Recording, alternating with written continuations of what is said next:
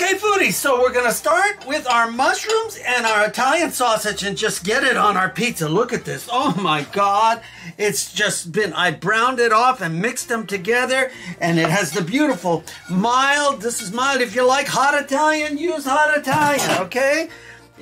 And I've added a little anise into it, see, so that it gets more Italian tasty. Do what you like. Put pepper flakes, put everything, okay? So there we go. Now, when we come back, I'm going to start adding our veggies in the next step of making our pizza. So this is Pete out.